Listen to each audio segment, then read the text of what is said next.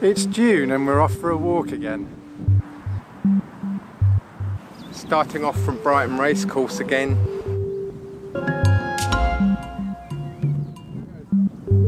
The sheep are coming with us today.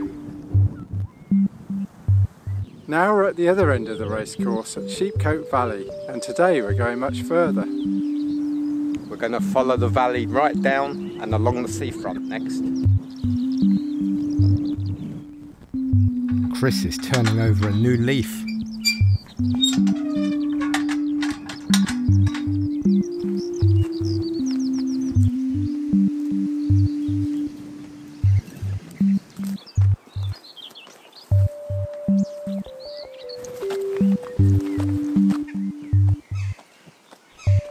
We still managed to find a path that we haven't walked on before.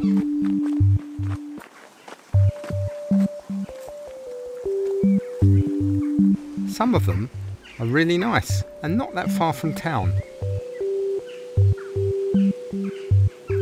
Of course, at some point though, they all go uphill.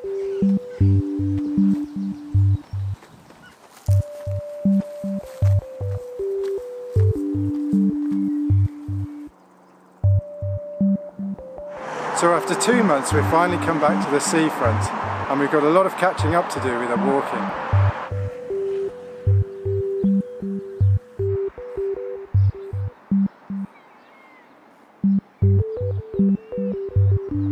Oops, just had to make a bit of a detour. I lost the lens hood off of my camera. I had to go about a mile back to find it back up by the golf course. But got it back. The weather's not been quite as nice this month, but in May we walked every day and we averaged 9,500 steps every day throughout May. Not bad during a partial lockdown.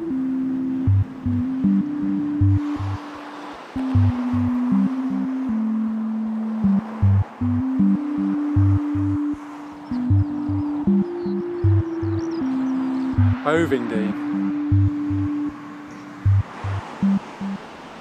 We walk east over the cliff tops.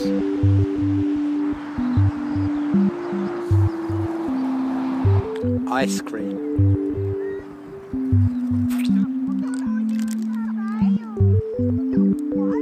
Rottingdean.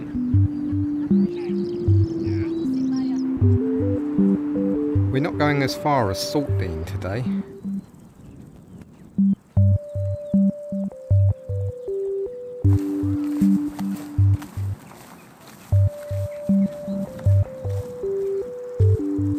And that's Woodingdean. From the seafront, it's all uphill again. This is the Beacon Hill Trig Point.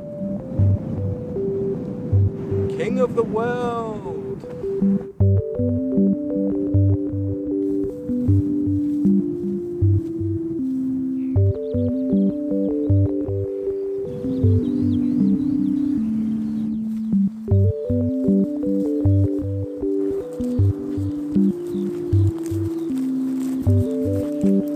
Up and down, up and down. It's all up and down.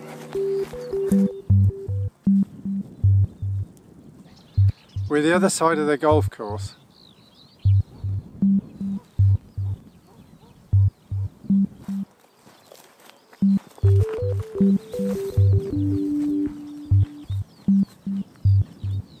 We've named all these fields around here, and this is Greenfield.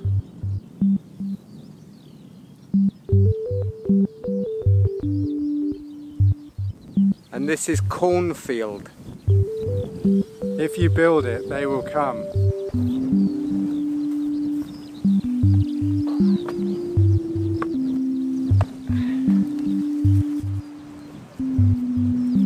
Up again.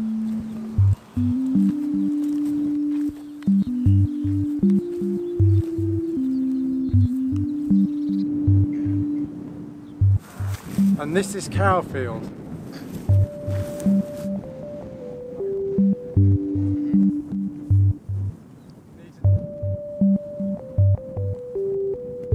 How now, brown cow? And back past the golf course.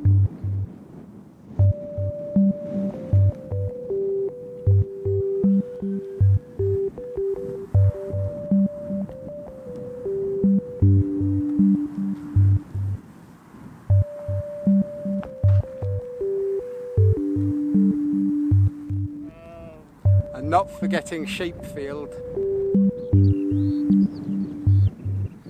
So 4 hours, 10 miles and 20,000 steps later, we're back where we started, by the racecourse.